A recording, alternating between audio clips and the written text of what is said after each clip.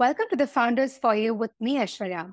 This foyer is full of conversations, the space where creators, founders, and builders look for all the concepts and support to grow their ideas into products. What's the best way to unlock creativity? Does our mind have the power to process so many thoughts and references? How does AI help in creating, building, and sharing ideas as founders and creators?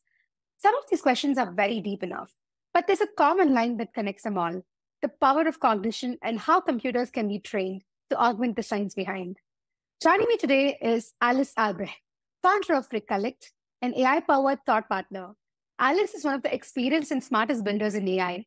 She did a PhD in cognitive neuroscience at Yale and then spent 10 years researching AI before starting up to solve challenges in the human creativity and knowledge space. Hi, Alice. Thank you so much for being here. I'm super excited to begin our conversation today. Hi, yeah, thanks for having me. I'm excited as well. Awesome. So from data science to researching machine learning, AI strategy, and to now being a founder, what did you do and how did you get into this flow and what do you look at right now? Yeah, so as you mentioned, I originally started off in academia. I was studying cognitive neuroscience. So I've always had this keen interest in understanding human cognition and, how we're able to, survive in the world and make all these computations as we walk through it. When I left academia and got into tech, data science was a really nascent field. It was around 2000. And so we were just starting to see, deep learning come onto the, productionalized playing field, lots and lots of data. So for me as a scientist, it made a lot of sense to move, if I wasn't going to be an academic, to a place where I had access to, a lot of information, a lot of data around humans, understanding I could do a lot of work in that space and use some of the machine learning skills that I had used, previously as an academic in industry. So I feel like I sort of grew up with the space of data science and machine learning in tech, which was a great experience to see all of the different transitions. And as new technologies came out, got better at things, and we got more data to see how that evolved. And then at the end of that period, I was working with a group called Fast Forward Labs as part of Cloudera. And I was spending a lot of my time helping organizations understand what's possible with machine learning.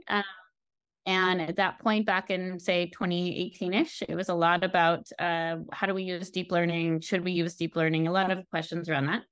And it was a really exciting time because right around then, a lot of changes started to happen in the field. So we, the transformer paper came out. We started really unlocking a lot of the capabilities with language. Previously had been a lot of computer vision, a lot of personalization models, a lot of, predictive models to make decisions in businesses. And so for me, I felt like I'd had a good run in working for companies in general. And I was excited to take my passion for human cognition, for augmenting people, and this experience that I'd had and put those together and start my own company. Awesome. Yeah, I mean, for me, what excites about this is that how you were able to make a transition from academia into tech right at the time when it was the heart of ML and AI. And like you said, evolution is the kind of word I should say, because I think we are talking right in the week when LLMs and the whole, ChatGPT has taken such a huge leap forward this whole week with so many updates. And I'm glad that from the time that you mentioned is how you worked in 2018, 2019, when Transformer was just brought in and people were just trying to figure out what to do. So where we are, I think there's a lot of learning that went into and a lot of little experiments that went into. So I'm super excited to be chatting more on how to use this for creativity front, because that's something that I'm equally passionate as well. So yeah. That's exciting. Right. Yes. And just as we think about the exciting part, right, there's also a lot of creators and founders who struggle with this kind of a memory management, because there's so many things to work on every day. And as a creator myself, and as somebody who juggles a day job, I always think of so many ideas to work on, and this endless iteration that we always think about. And then there's a lot of pressure to ship something. And you're currently working in a space that you term as augmenting creativity. So it's super interesting for me to know about this. So can you give the listeners as well a little detail into what you're doing? Yeah, absolutely. And we are talking at a really interesting, time, I guess, with all these announcements this week and all of this focus, I'd say in the last like 8 or 9 months around how we can use algorithms to generate what looks like creative output from these machine learning models. So, choosing things to focus on, I would say, like, from my founder perspective, putting that hat on, it is incredibly hard to narrow your focus, to make sure you're trying to choose the right thing. By default, if you're running a startup or thinking about starting a startup, you have very limited resources in terms of time and energy, in terms of people that can work on this with you. So it's critical for the survival of this as a company to sort of choose a thing and kind of focus on that. On the other hand of that, or the other side of that rather, as somebody who is focused on augmenting creativity, I'm really focused on augmenting creative thought work. And so less on augmenting creativity in terms of, output of art or other kinds of creativity that I think people, immediately think of when you say, oh, someone's a creative. I think there are lots of ways that humans are creative. I think it's really, it's our superpower. It's our greatest asset. And so for me, that means that's our ability to take two things that are disparate, maybe, but interesting to us in connection, put those together and create something in the world with that. So we're sort of always building on ideas we've had or other people have had. But that connection building and then the creation of that and then sharing that information with the world is really, that's a huge part of creativity to me. And so we're really focused on augmenting creative thought work. And so, as a founder, yes, you have to focus a ton. As somebody who's building a product like this, I really encourage people to have all of those ideas, to really like write them down or just give yourself the space and the time, because your brain is doing wonderful things during that time. Like that's all really useful. And then at some point it's time to sort of converge on one thing and say, okay, I need to focus on this for a bit, but there's all this other stuff that I know, may be part of this later. So like learning to prioritize and know what's more important at this point in time. I think that's fair enough, because I completely side with you when you say there's like, when it's early stage, there's a lot to work on and there's like enough resources to handle. So obviously when it comes to pairing up, it's always strategically moving forward and thinking what's the best one thing that I can focus on right now. Yeah. And it's a weird because I feel like you have the most open space at the very beginning as you're working on something. There's the most possibility. And as soon as you make choice, narrow it a bit. But at the beginning, you also have the least resources usually to work on it. Yeah. That's very true. Yeah. And there's so many things that I want to touch upon from just what we discussed. I think let's take them one by one. First off, you did clarify the point that it's thought work, because often when people hear the word creativity, for them it's always like, oh, so that you're into arts or you're a painter or you're a creative person. But it never hits the point that the way we think is also a part of creative pursuit. The way we process information, the way we look at something and share those ideas with others is also a form of creativity. So as you're building in this creative augmenting space, what are some challenges that you are going forward with, and how do you tackle that more from building a tool for creators or knowledge seekers? Yeah. And so I think one of the things that I try to tackle is really even this distinction, right? So we, like I just said, we're not necessarily building for painters, but I think any kind of creativity involves this combination of ideas, this combination of, thoughts that you have really at the base of it. And then it's the expression of that. So the expression for me could be writing a blog post, right? I'm putting my creative ideas together. The expression for somebody else could be creating a piece of visual art that is making a statement, right? Like they have put thought into that. They have connected all these pieces. Like it's beautiful in that sense as well. And so even just at the very beginning, working on something like this, I think getting clear on what are we actually doing when we augment these things. And for me, I'm really trying to get to the place before the output, right? Where you're like putting your ideas together, you're synthesizing before the generation. And then, in some sense, being generation agnostic, you could have these creative thoughts and put them together and put them out in, any format that makes sense.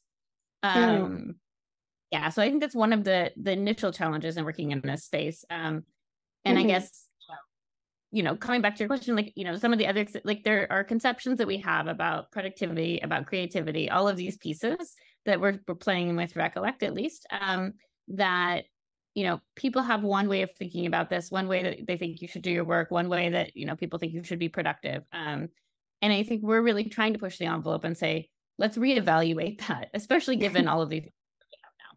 Yeah. Yeah.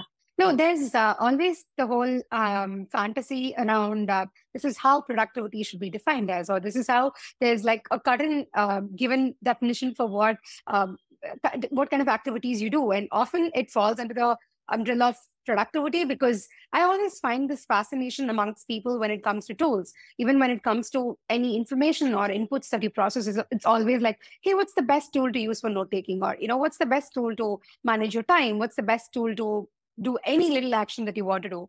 So hearing this from you around zoning in that on that one challenge that you want to tackle when it comes to creativity, is it just tools? And why do people automatically think in tools and productivity kind of a theme? Is it fundamentally as a kind of inbuilt thing that humans have, or is it a kind of thing that they are grown into? What do you think would be the reason that we are always going behind the kind of tool? And is that the solution in the creativity space?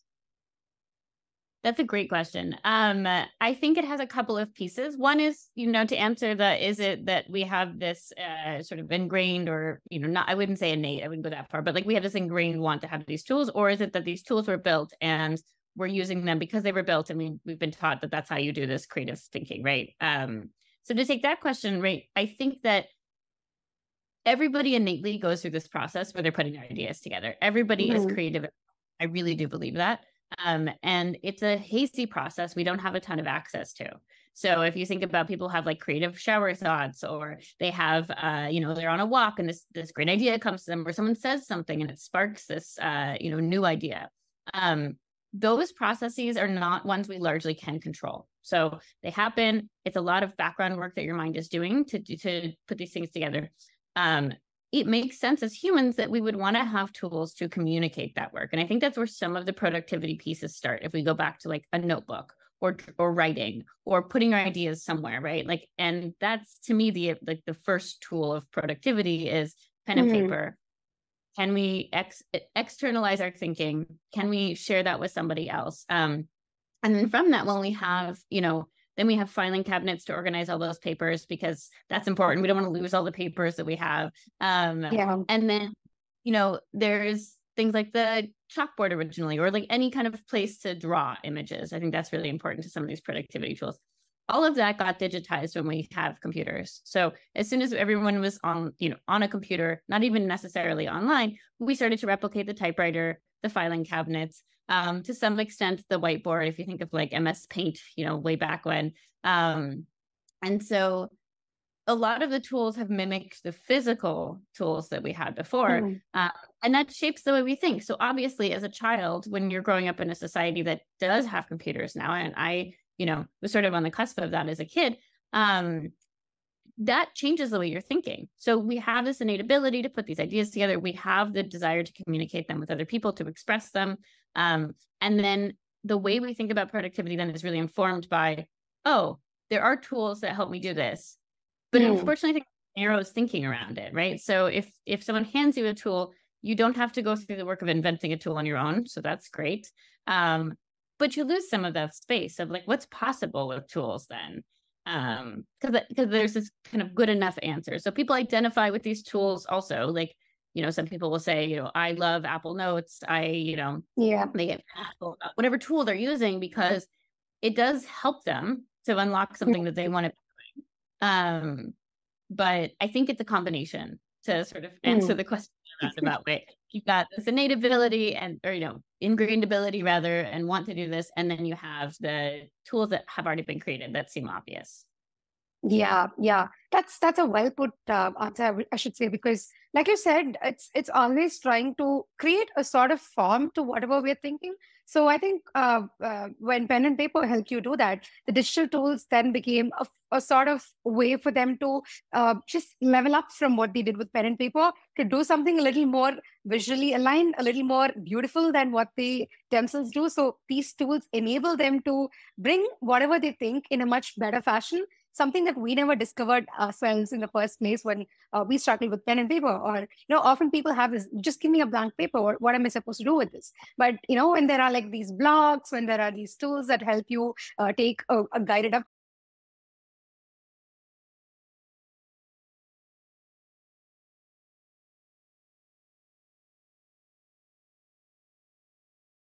approach, and then you kind of feel that, oh, this is that's really been running in my mind. I just didn't know so far. So I think the fact that it gives form to whatever you're thinking, and that's definitely one way people fall in love with tools, or like they just internalize that a little too much.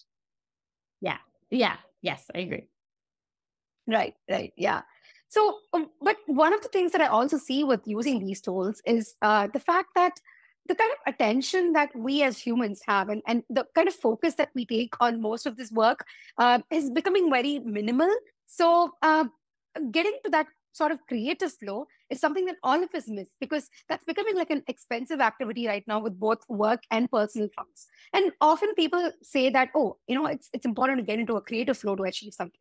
Why do you think we lost our whole focus around in this attention span that we have now? And what do we do to get back to that creative flow that people talk about? Yeah. And so I part of my original academic work was actually studying attention. So I care a lot about this space. Not the kind of attention we're talking about necessarily, more visual attention. But, I think one thing is our attention spans feel much shorter. I think that if all of our electricity went off tomorrow, our attention spans, as they always were, we would be fine. It's rather that we have this stimulus, we have these apps, we have this access to information that we didn't have before. And so, again, computers come around, people start networking the computers, we start to digitize everything in the world that we can, all this information. That's amazing. That was a dream for so long. But with that comes a world that we can't actually navigate. We didn't evolve to cope with this. So, without these machines, there's no way I would have access to, something somebody wrote halfway across the world 45 years ago. Like, I would never have encountered it. So there's, again, like a good and bad with that. So amazing that all this information is accessible, or becoming more accessible at least. But we can't cope with it. So I think what happens is people's, they feel overwhelmed, and we get into this cycle of, wow, that's a lot of information. And then something else comes along, a piece of software to try to help us to either decrease that information. So tweets have those are a nice example to pull on very short representations of, instead of a book or a blog post, you can read a tweet. So the information gets smaller so that it's easier to cope with. And then we rely on these algorithms, or companies that design the algorithms rather, to curate that for us and say, I can't possibly navigate. The first example of that is, right? Google search starts to put, information in an interesting way together to say, give me the world information, but I want what's relevant right now. So as soon as we step on that train, we're then, there's advertising models are to blame to some extent, but we're on a train where the objective is smaller amounts of information, highly curated or designed to work for me. And then people like that. So we get into, again, people are like, wow, this is great. But I think where we kind of took a misstep with this attention economy is then doing it over and over and over again, right? So then we're doing 80 or 90% of our time is consuming. We're never in a creative flow state then, unless, part of a creative state is the consumption. You have to consume, you have to talk to people, you have to workshop these ideas or whatever. And you need a lot of input. So that's an important part of the process, but it's not the only one. And if we get caught in that, it's so easy now. You've made it so easy with small content, algorithmically, gives me what I need. People don't do the blank canvas, deep thought work. And so I think that's, I'm worried about that in terms of societally. So for us, I think a lot about, from the cognitive science perspective, what is creative, what is creativity, what is actually a creative flow state. And so pieces of that are that, you have your materials ready. So that's I got the information I needed. I thought through information overwhelm. I've got some materials to build with. You need to be able to connect to those ideas. So you need to be able to make the associations. That's some of the work that happens behind the scenes when you're walking, when you're doing something else. this information is all getting connected because that's how your brain allows you to deal with it.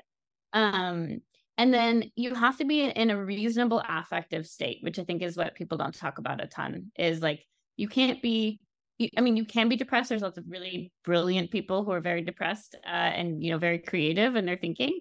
But if you are in a state where you're not, your mood is really low, it's not great for your creative flow state. So you kind of want to get yourself into a state where you're not super stressed out about the news. You're not like, you know, you haven't been entrained for 45 minutes down like some rabbit hole somewhere else. And then the last piece is you have to let your mind wander. And so I think the attention economy did us a disservice also because it's keeping us in that hyper focused state. We're not distracted, but we actually need to be more distracted. We need to like let our mind wander around that space to put these things together. Absolutely. The last point of this, I think I would definitely give you a high five there, because I feel like it's a very controversial take to kind of say that wandering and that kind of a distraction is very much needed for us to get back to focus. But you're right in saying that we just get super hyper focused, that we just don't get out of our phones or gadgets that we like really look into, and that caused us to a state where we learn not to disconnect. There's no sort of disconnect for us with what we're thinking. And it's often not the kind of focused thinking like you mentioned. It's not thinking about, okay, so I want to search for this, so let me just go put this up and let me just try to see what I've got, is like getting back to the question that I had in mind. And yes, I've done it. It's never stopping at that stage, right? It's the algorithm is kind of just looping you in as you keep scrolling through. And that often takes you to a state where you stop processing what you focus on. So I think you brought in the right points there when you try to explain this. Yeah. And then like the tiny caveat I'll add is some of that is great, right? We need this ability to discover new information. So if not bad whole cloth to say, you know, don't go on Twitter, don't go on anything that's giving you information, right? Like that is good. But then understanding when you're done and like being intentional, I think is just a human being ourselves to do.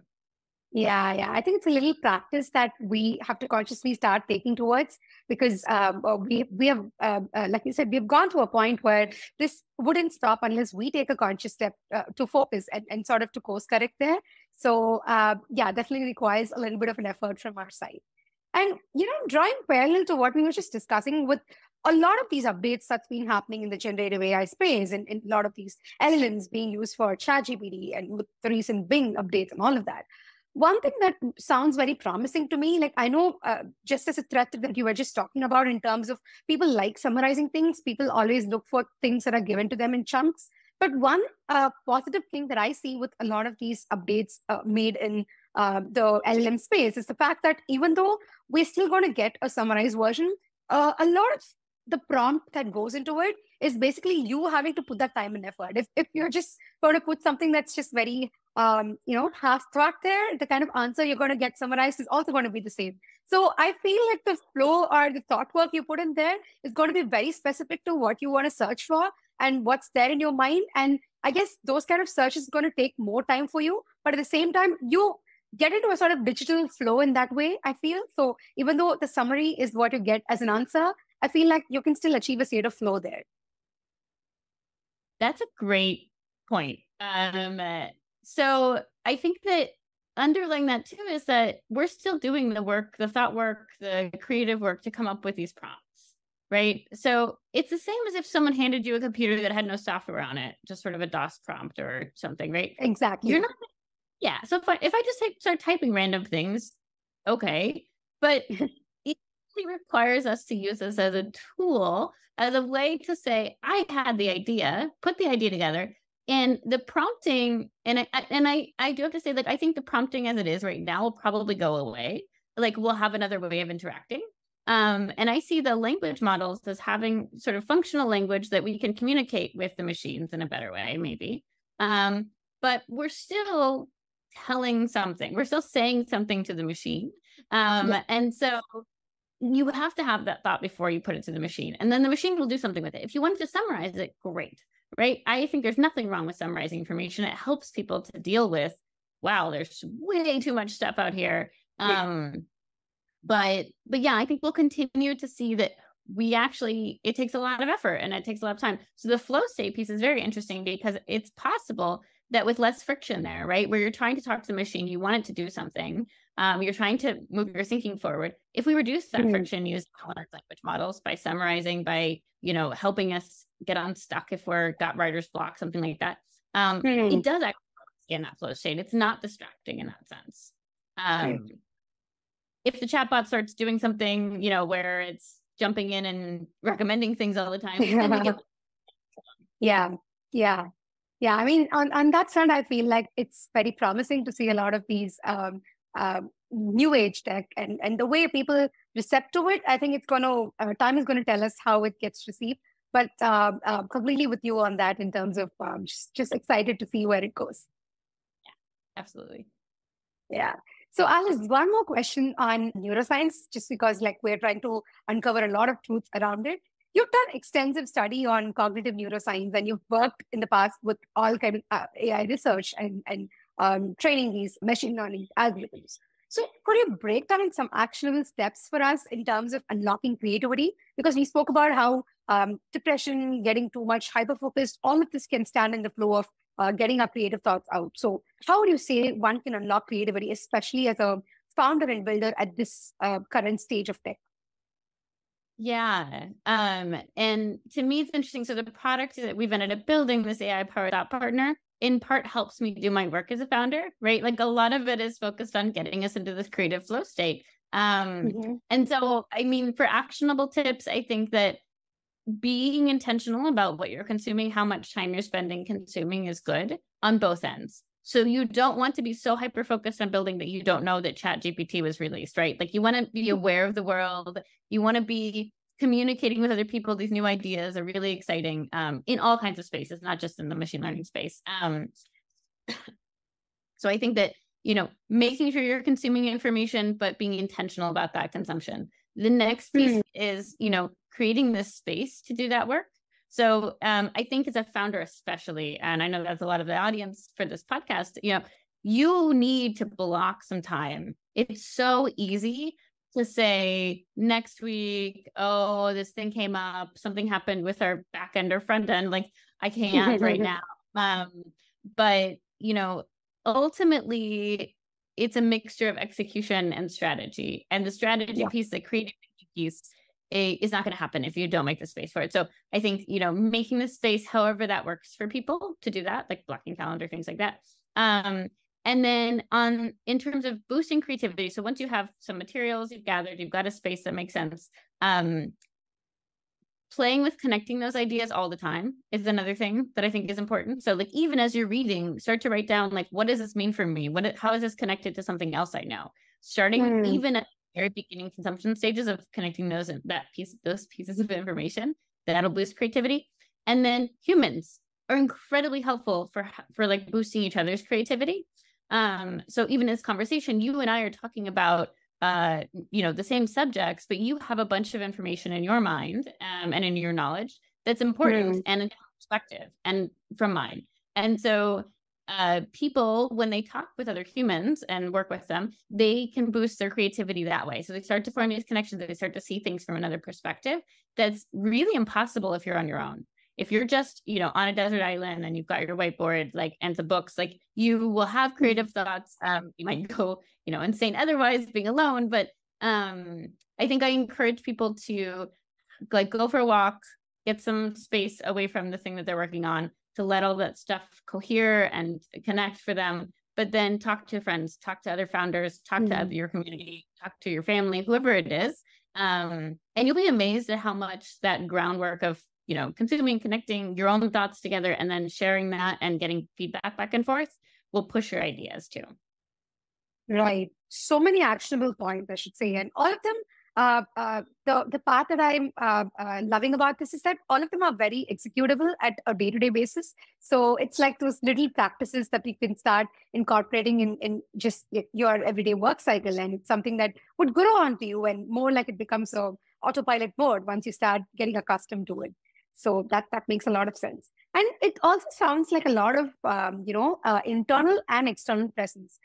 cognition, not just in terms of thinking, but like you said, using other people's inputs, using them as a sounding board, like trying to go and talk to them and just discuss with them about anything that's just running in your mind. So it requires that sort of dual nature where you have to be present within yourself as well, and also with the environment that's out. So you just need to know when to switch between both of these, because at times you want your solitude to work on these, but at times you want to just go put yourself out there. Yeah, yeah. And I think that's, it's fun to figure those things out. There's no right answer either. So it's not like there's no prescription for like spend 20% of your time on gigs. But yeah, I think that, as a founder, especially, we're building a really early stage product, like the more we hear from our customers, the more we hear from other people, like that changes so much in the way that I'm thinking about the product and the way the team is, like, that it's really fascinating to me to see the fruits of those activities, like those little intentional steps. You see an automatic benefit. Like you'll have, I almost guarantee if you do some of these things, you'll have an idea and you'll say like, wow, I wouldn't have had that otherwise. And reflecting on that, like if I hadn't done this thing, would I have had this experience? Probably not. So that it reinforces that behavior for you if it's a positive one. Absolutely. Yeah. Yeah. So as we talk about a lot of this societal part into playing a large role in what we do as a founder or a builder, I would also like to switch gears towards what you're currently building with Recurrent.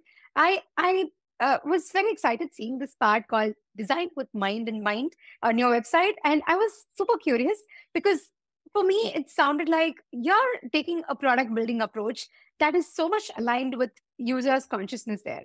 And this is a sort of strong opinion, right, when it comes to building something, especially in very early stage. So what are some of your product building purposes? And let's say sometimes it could contradict with what's existing norms in the community outside. So why do you think it's important to keep users' attention, which you said was your major focus area, and this sort of consciousness into mind while building products?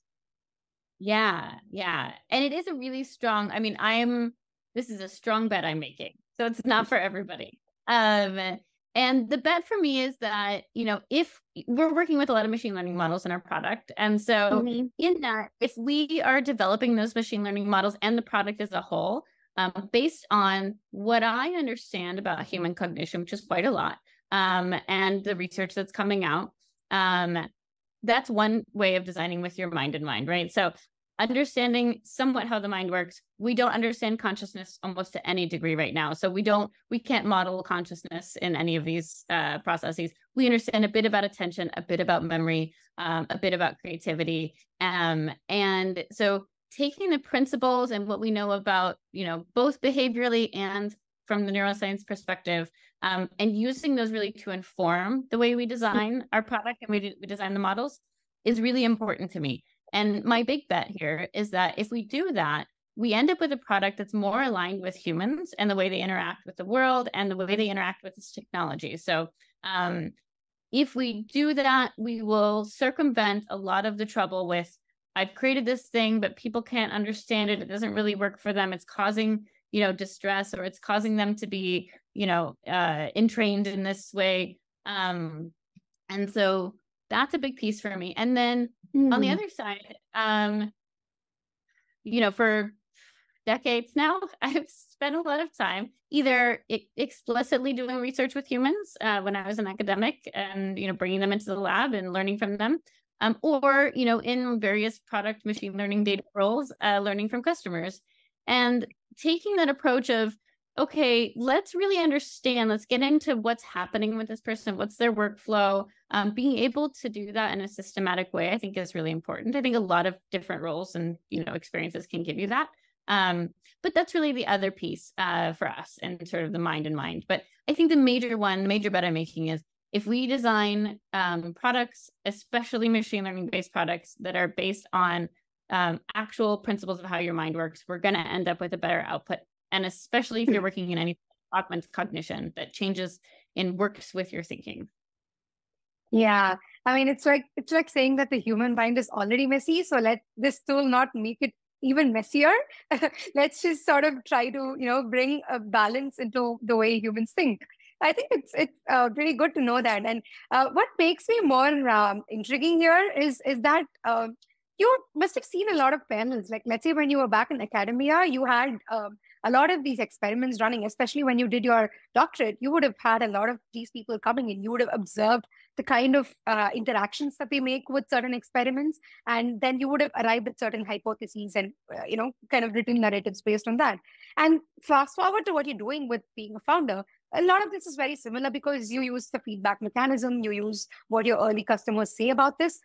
So do you think there's like a lot of parallels between both of these, or what's generally been your observation with what you did in academia and what you did, what you're currently doing with being in the foundation? Yeah, there are a lot of parallels. So, bringing people into the lab and doing research, with them and trying to understand their thinking, really does set you up. If you go, anybody out there who's making a transition or has made a transition from academia and those spaces to tech, it sets you up with a strong foundation for understanding how to ask questions. The hypotheses always come first. So you don't run an experiment unless you have the hypothesis. There's nothing to run. It takes a lot of effort to bring people in and recruit them and all of these things. So you want to get as close to as possible to the right hypothesis. To get to that hypothesis, you have to have a theory that's, out there. So you're interacting with other academics and their literature and the things they're publishing and things they're saying.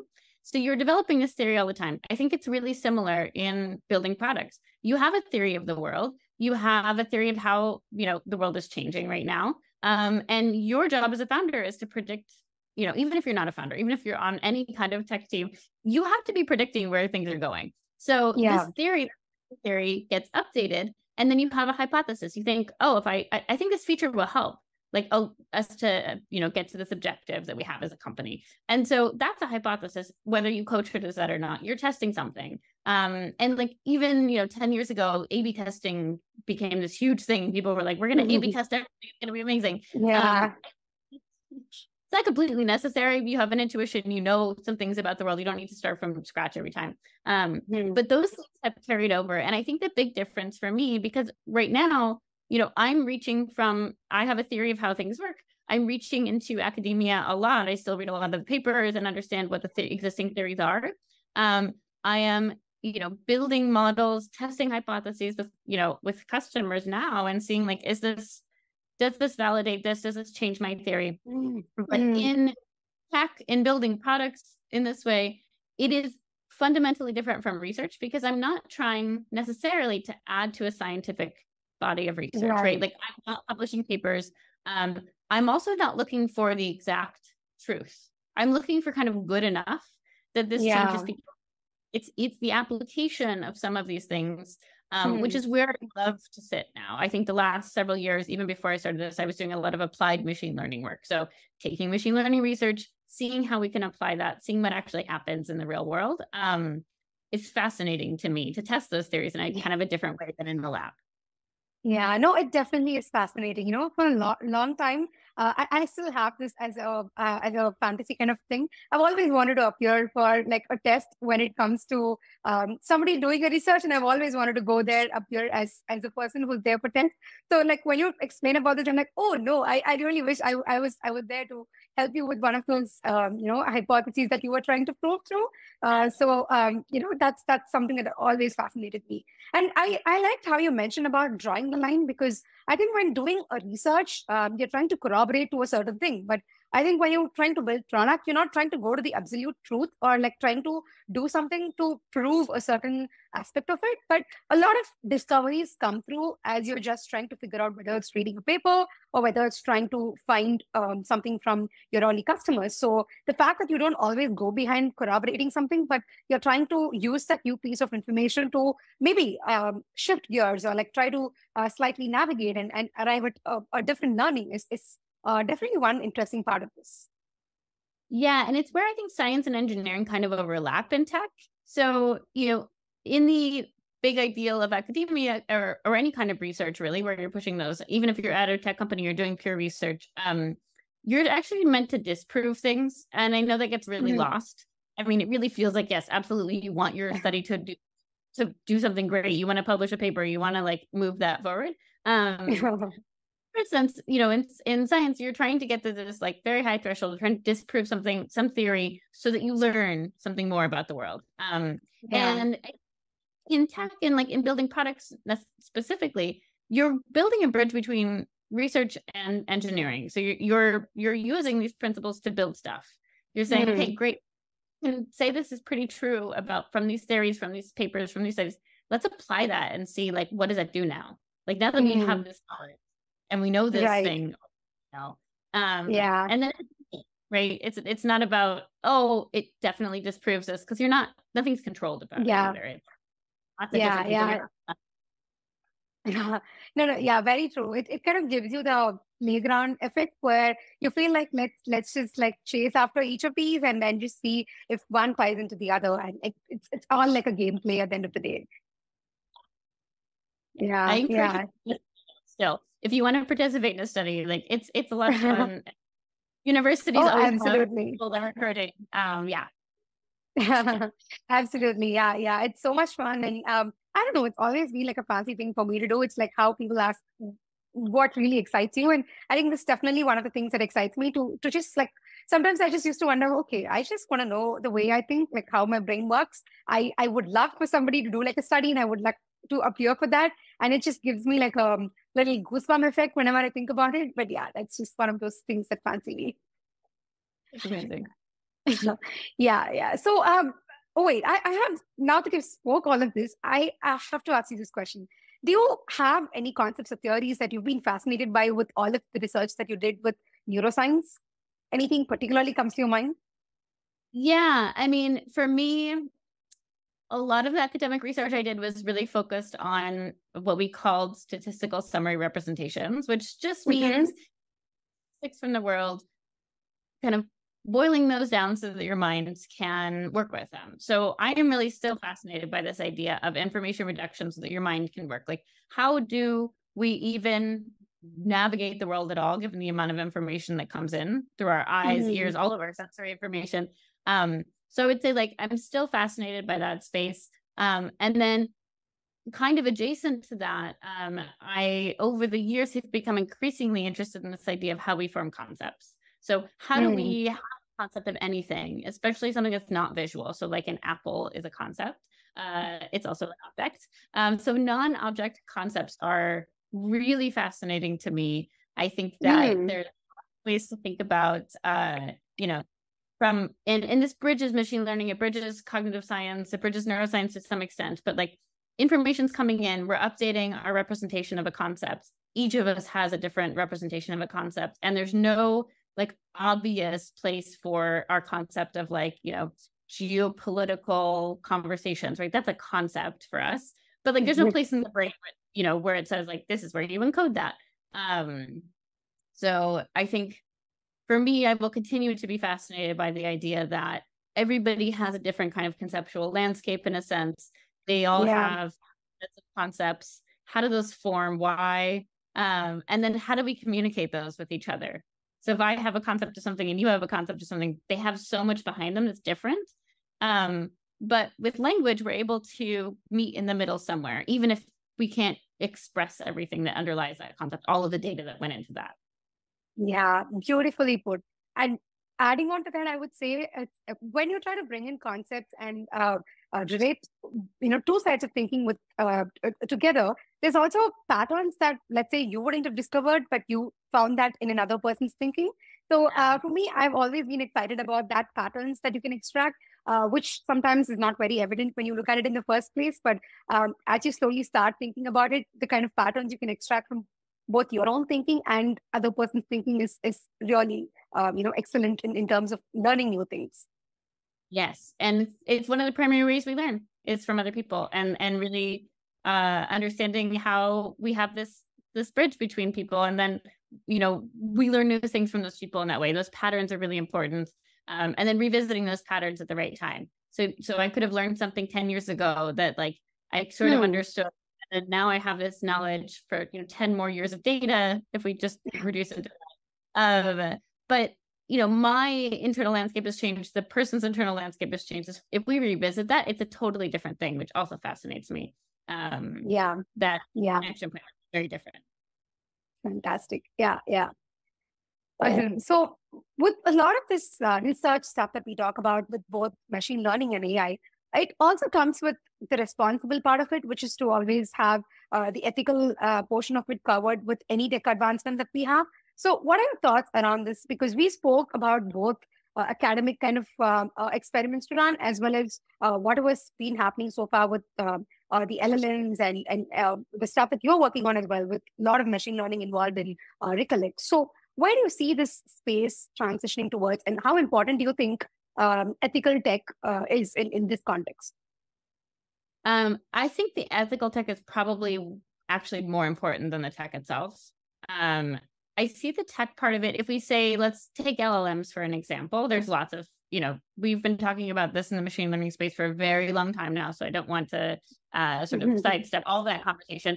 And it's almost this, it's a similar conversation, right? When we're thinking about this is a technology. In and of itself, it is not human, but given that it's trained on a lot of data to predict things, and it's not a deterministic system. So we can't put one thing out and know we're going to get the same thing every time usually. So with those two pieces, the information we put in is incredibly important. So whatever training data goes into these needs to be a diverse set of training data that people are, a diverse set of people have a perspective on. And I think we've gotten into trouble many times with this already. We will continue to get into trouble with it, where we're taking like a very sort of, whatever words you want to use, but like a very Western, a very sort of like American-centric for some not of these representative, models. not very representative of power.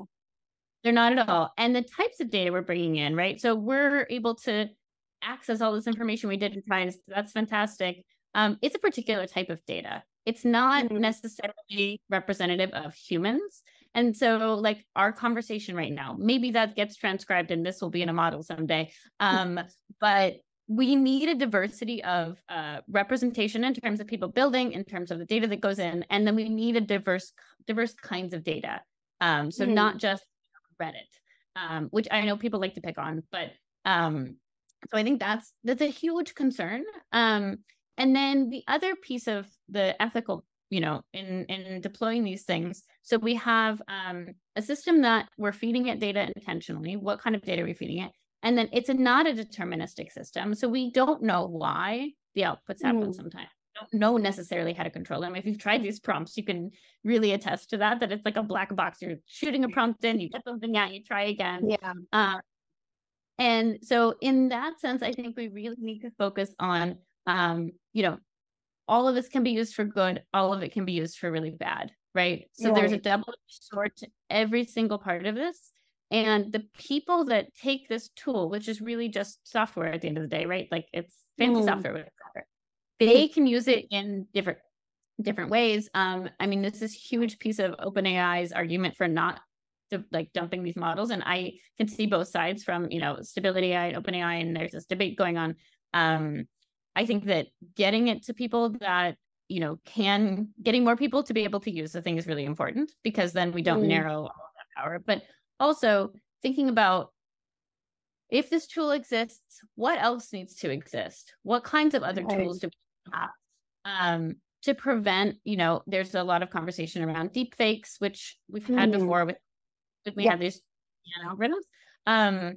But, there's got to be a parallel journey for people that are very passionate about this space, and thinking about what is the worst thing someone could do with this, the absolute worst, and starting to mitigate that now before it goes out. And that I think we have an ethical obligation to do when putting this technology into the world, and really thinking hard and not getting so excited about this new development that we forget, okay, so every human gets this, what happens? Like we have societal problems already. Those will be amplified and in ways we can't direct if it's not deterministic, really. So yeah, it's important. I think, unfortunately, like I have, always thought about, and in any kind of work that I've done, really put some angle on the ethical implications of anything we're building. How do we collect the data? Are we paying the people to label the data correctly? Like all of these things need to come into play. But I think a lot of people can shy away from doing the work because they feel like it's insurmountable to deal with these ethical problems.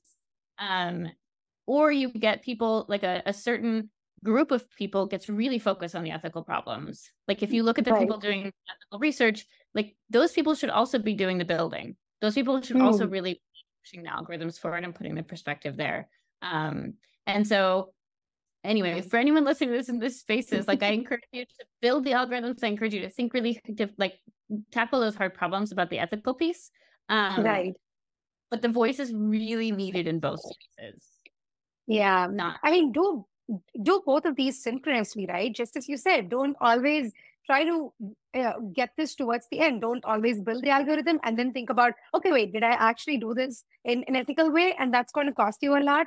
So in terms of both, the resources that you spend it and also the thought that went into doing this. So it sounds a lot like doing it both synchronously and then like trying to always not keep it as an afterthought, but just try to do like a, what often product managers call as pre-mortem. Like just think about what is the worst thing that could happen if this is going to go live, and then just go address all of those one by one. Yeah, or be aware of them, even if you can't fix them, right? It's still going to go live. Us with like fewer ethical considerations is going to make it go live. So if you feel like you see ethical issues with it, voice those, understand them, get other people involved, but don't shy away from doing it, because really a lot of this stuff will happen. And like, I want to have more people that are thinking from a diverse set of perspectives about the ethical implications, building this stuff as much as we can. Right. Certainly. Yeah. And that's definitely a great point to all of those who are listening, in terms of just get excited about the space, at the same time understand the implications that could come with every transformative approach that we're going to be having from time starting now. Yeah, absolutely. Awesome, Alice. Oh my God, this is such a fantastic session in terms of learning so many things about the way we think, and just the fact that creativity can entail a lot of concepts, not just being artistic or not just sticking to one realm of it. So thank you so much, Alice. It's been an eye-opening session for me, and I'm pretty sure it's the same for the listeners as well. And all the best with Recollect. I'm super excited to see what you're going to be shipping out, and just waiting to try my hands on it. Amazing. Yes. Thank you so much for having me. It's been amazing. Awesome. Thank you, Alice.